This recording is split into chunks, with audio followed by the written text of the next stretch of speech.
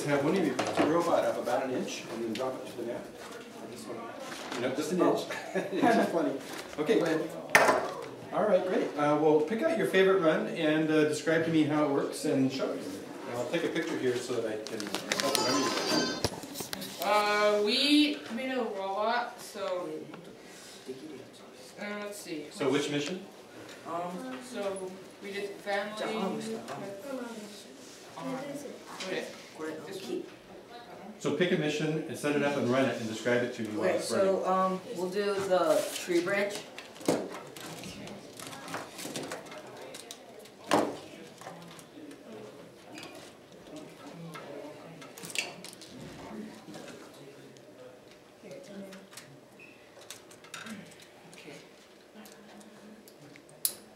Okay, so for this we use this like for sideways, and Okay, we go ahead and run it. And Okay.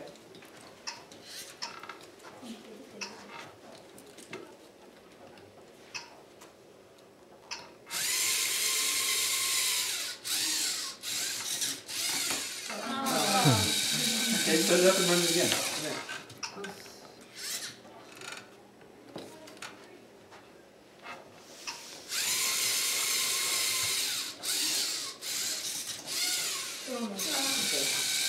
So the branch can't be on the wire, right? That's right. It's supposed to be laying down on the mat. Yeah. Give it one more shot. I mean, you're actually showing me one good thing, which is consistency.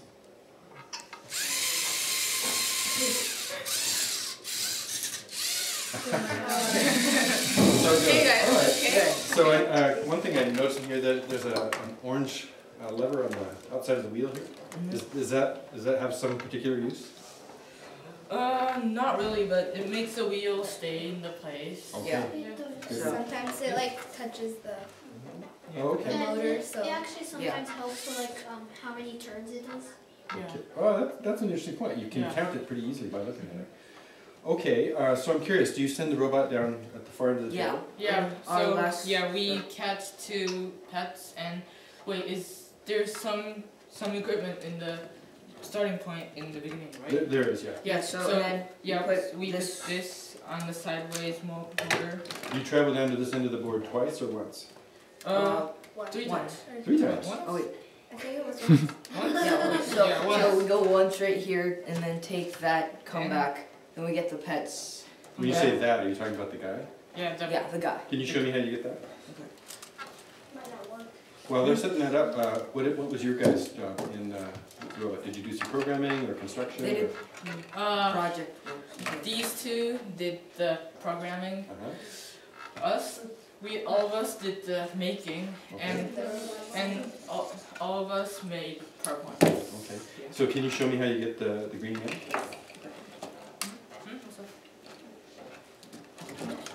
Oh, where's the stick? Okay. Do you Well, have any extra piece? No quick. Let's go. No, what do you mean? We can't. so the stick is this. Oh, Yeah. don't take apart your. So I mean, do you spear the loop? Is that the idea? No, we cover it Oh. like this. and then you just drag it. Yeah, you just drag it like this. With this piece here? Yeah. It looks like it's not wide enough the way you did it. Yeah, so sometimes we just slam them and crunch them like this. It works. You know, but every once in a while, the big hammer is the right approach.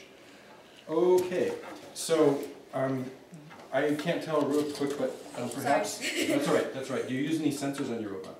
nope.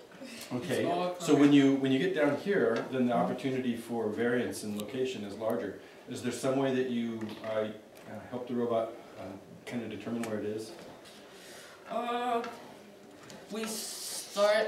We count the meters. Yeah, we like count like, Yeah. so for our last step we use 4 on this side and then 6 on this side. Then it goes straight. Yeah, it Okay. goes straight down and it works. Okay.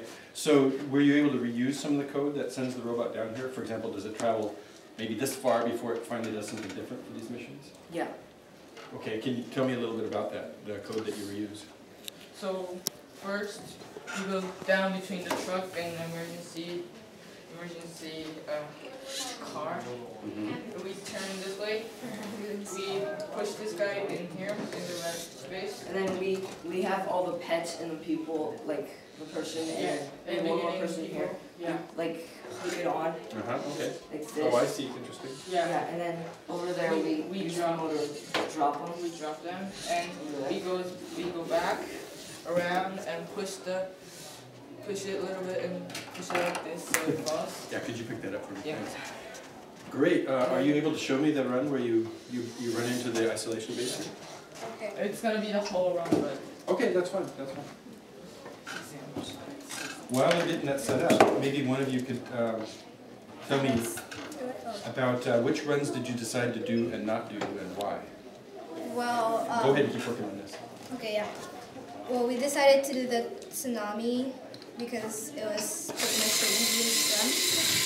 And we decided not to do these because our back motor is oh, wire.